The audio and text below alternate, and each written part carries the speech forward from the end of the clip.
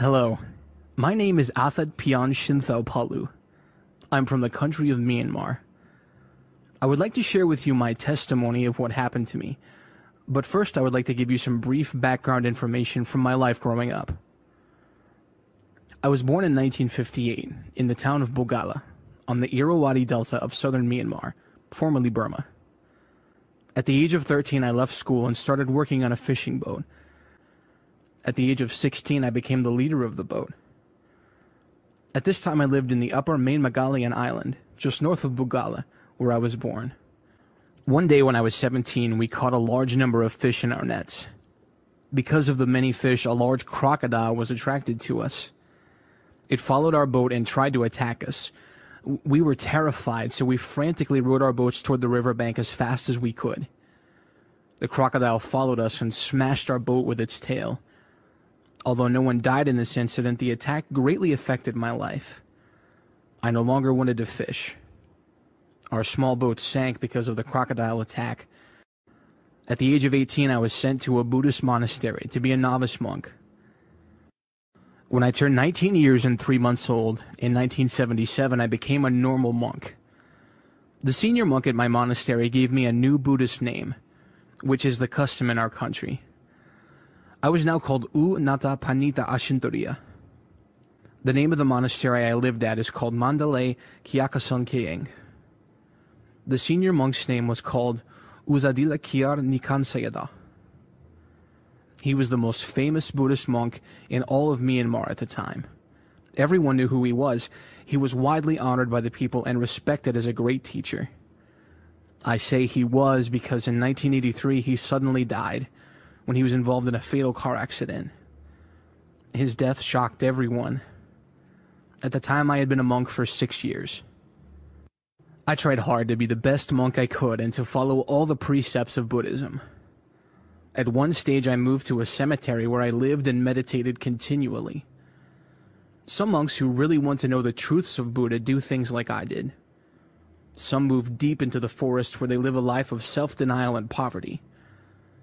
I sought to deny my selfish thoughts and desires, to escape from sickness and suffering, and to break free from the cycle of this world.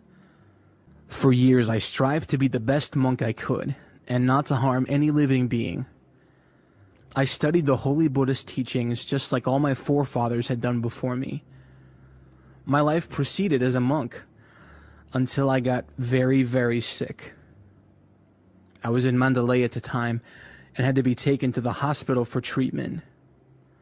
The doctors did some tests on me and told me that I had both yellow fever and malaria at the same time. After about 1 month in the hospital, I was getting worse. The doctors told me there was no chance for me to recover and discharged me to make arrangements to die. After I was discharged from the hospital, I went back to the monastery where the other monks cared for me.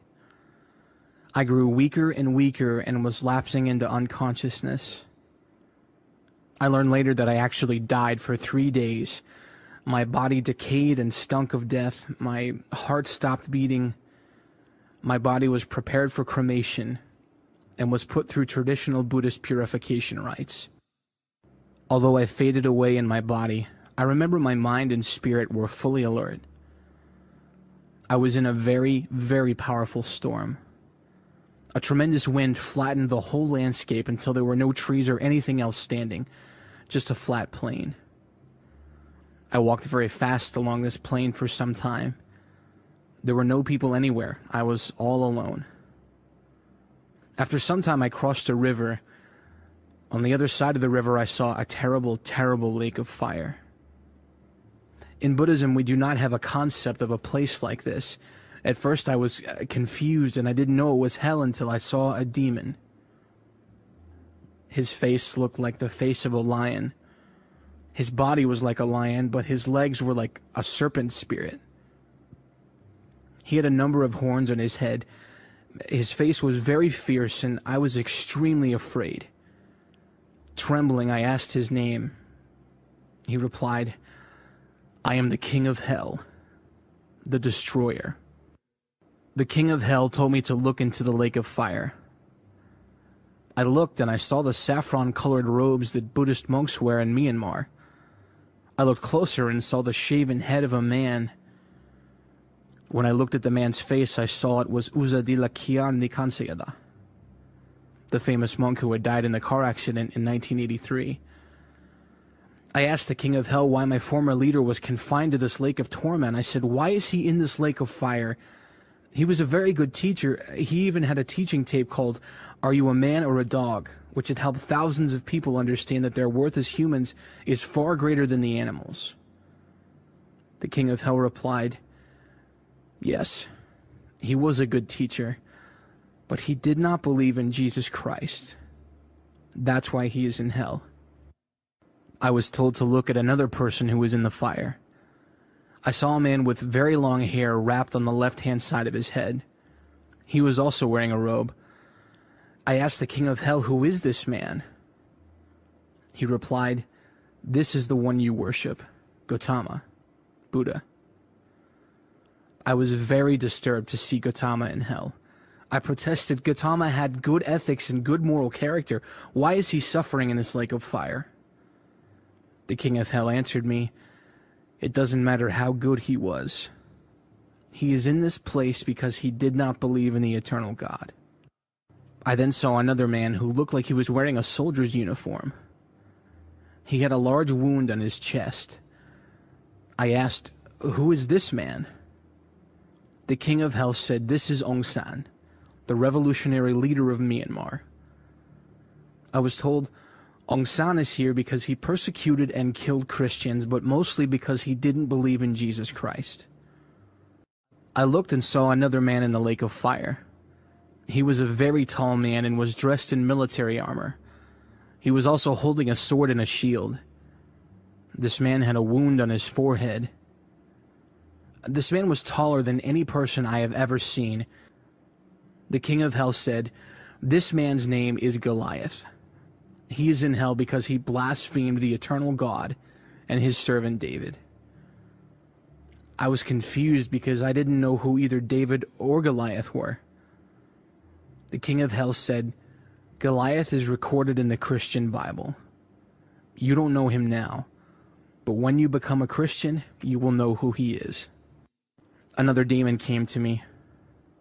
I also saw a being whose job is to stoke the fires beneath the lake of fire to keep it hot. This being asked me, are you going into the lake of fire too? I replied, no, I am only here to observe. The appearance of this creature stoking the fire was very terrifying. He had 10 horns on his head and a spear in his hand that had 7 sharp blades coming from the end. The creature told me, you were right. You came here just to observe. I cannot find your name here. He said, you must now go back the way you came. I was hot and in great pain. Finally, after walking for about 3 hours, I came to a wide road. I walked along this road for some time until I came to a fork. One road going off to the left was wide. A smaller road went off to the right-hand side. There was a signpost at the fork saying that the road to the left was for those who do not believe in the Lord Jesus Christ. The smaller road to the right was for believers in Jesus. I was interested to see where the larger road led, so I started down it. There were 2 men walking about 300 yards ahead of me. I tried to catch up with them so I could walk with them, but no matter how hard I tried, I couldn't catch up. So I turned around and went back to the fork in the road. I continued to watch these 2 men as they walked down the road away from me. When they reached the end of the road, they were suddenly stabbed. These 2 men cried out in great pain. I also cried out when I saw what happened to them. I realized the bigger road ended in great danger for those who traveled down it. I started walking down the Believer's Road instead. After traveling for about 1 hour, the surface of the road turned to pure gold. I then saw a man standing in front of me. He was wearing a white robe. I also heard beautiful singing. Oh, it was so beautiful and pure. It was much better and more meaningful than the worship we have in churches here on earth. The man in the white robe asked me to walk with him.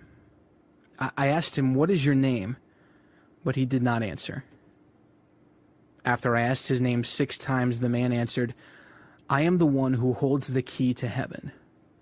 Heaven is a very, very beautiful place. You cannot go there now, but if you follow Jesus Christ, you can go there after your life is finished on the earth." The man's name was Peter. Peter then asked me to sit down, and he showed me a place to the north. Peter said, "Look to the north and see God create man." I saw the eternal God from a distance. God spoke to an angel, "Let us make man." The angel pleaded with God and said, "Please don't make man. He will do wrong and will grieve you." But God created man anyway. God blew on the man, and the man came to life. He gave him the name Adam. Then Peter said, "Now get up and go back where you came from. Speak to the people who worship Buddha and who worship idols. Tell them they must go to hell if they don't change. Those who build temples and idols will also have to go to hell. Those who give offerings to monks to earn merit for themselves will go to hell. Those who chant and give life to the idols will go to hell. All those who don't believe in Jesus Christ will go to hell."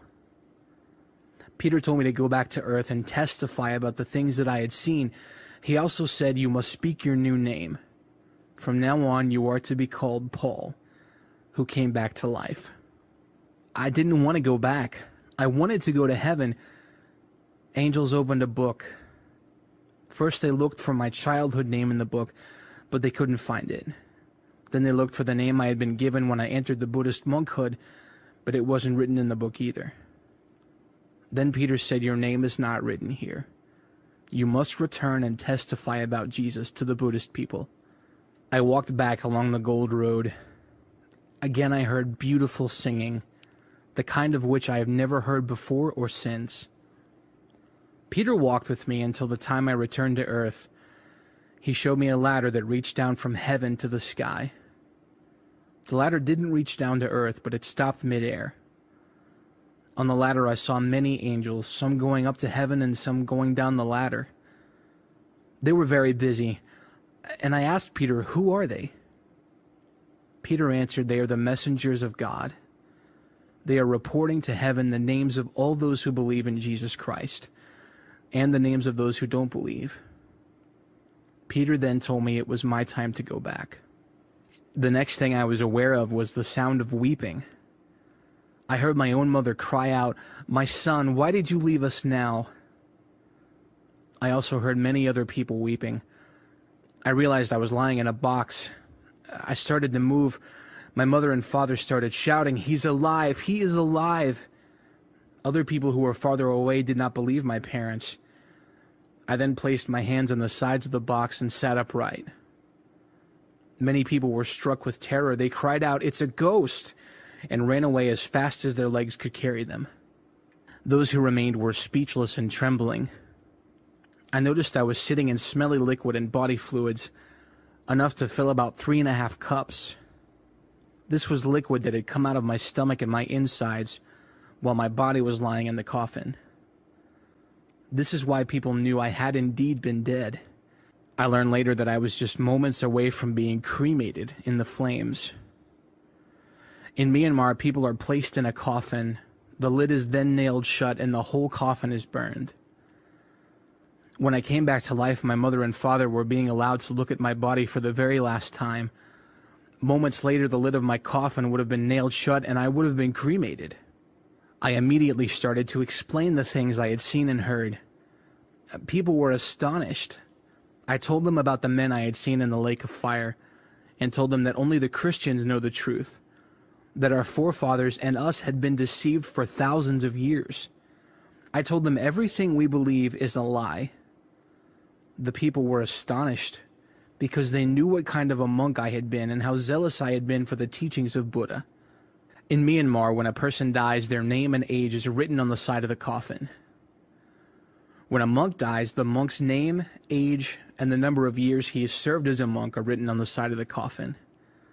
I had already been recorded as dead, but as you can see, now I am alive. Since Paul, who came back to life, experienced the above story, he has remained a faithful witness to the Lord Jesus Christ. Burmese pastors have told us that he led hundreds of other monks to faith in Christ. His testimony is obviously very uncompromising. Because of that, his message has offended many people who cannot accept there is only one way to heaven, the Lord Jesus Christ. Despite great opposition, his experiences were so real to him that he has not wavered. After many years in the Buddhist monkhood, as a strict follower of Buddhist teachings, he immediately proclaimed the gospel of Christ following his resurrection, and exhorted other monks to forsake all false gods and follow Jesus Christ with all their hearts. Before the time of his sickness and death, he had no exposure to Christianity at all. Everything he learned during those 3 days in the grave was new to his mind. His fearless testimony has landed him in prison at least once, where the authorities failed in their bid to silence him. Upon his release, he continued to testify of the things he saw and heard. His current whereabouts are uncertain. One Burmese informant told us he's in prison and he may have been killed, while another informant was told he is now released from prison and is continuing his ministry. How about you? Do you believe in Jesus as your Savior? If not, it is time to come to Jesus. You must repent your sins. You must believe in Jesus as your Savior who died for your sins in order to go to heaven. Jesus is the only way to heaven.